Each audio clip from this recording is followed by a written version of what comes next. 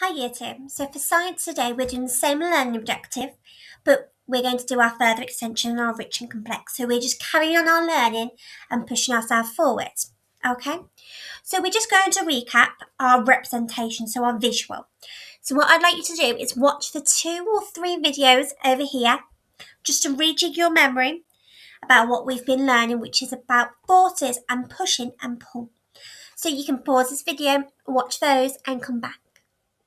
Okay, so we're looking at push and pull.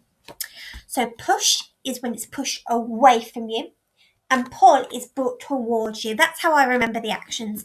And what I do to help me remember is I always act them out. Okay, so push, pull. Okay, so for example, you can push a coin, but when I walk Reggie, I have to pull.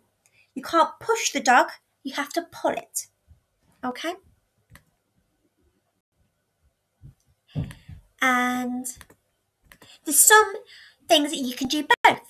So you can push and pull a lawnmower. You can push and pull a door, depending on the door. Okay? So some doors you might be able to pull it, some doors you might have to push it. Okay? So your task is to complete the further extension and the rich and complex. Okay?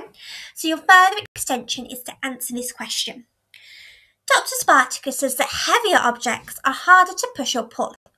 Is he correct? Can you explain why? So you can either write the answer in your book, or you can say it just like I am and you can get a grown-up to record you. My top tip is to act it out to help you explain, because that helps me explain to you the idea of push and pull.